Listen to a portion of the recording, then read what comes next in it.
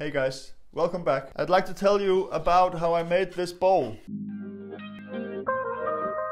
I woke up early this morning, didn't have any of my primary work to do until midday, so I went off into the shop and I found a piece of log. I started making a live edge bowl that I thought was gonna look something like this, but as I was starting to turn off the bottom and getting ready to turn it around and remove all of that section, I kind of felt like trying this style out.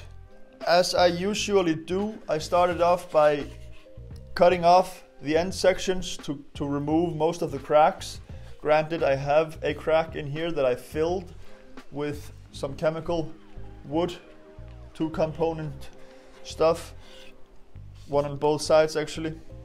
Drilled a hole for my drive center and got to work. So I started off roughly, very roughly rounding the bottom and created a tenon for my 4-inch jaws, and soon after that I turned the bowl around and started the hollowing process. That brought me into this very nice bottom section of the bowl that has this kind of 2-part, almost a heart-shaped crotch section going on.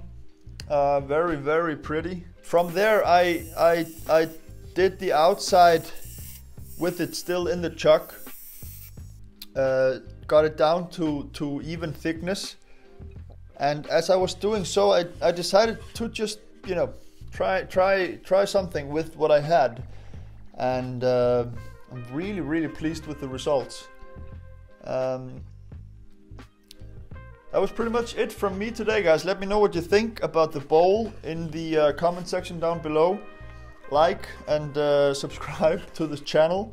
Do check out the affiliate link I have down in the description. I'm gonna put one for my lathe, a general link for the shop that I do my shopping, and yeah, a couple of my tools and such. So do check that out. See you next time, guys. Thanks for watching.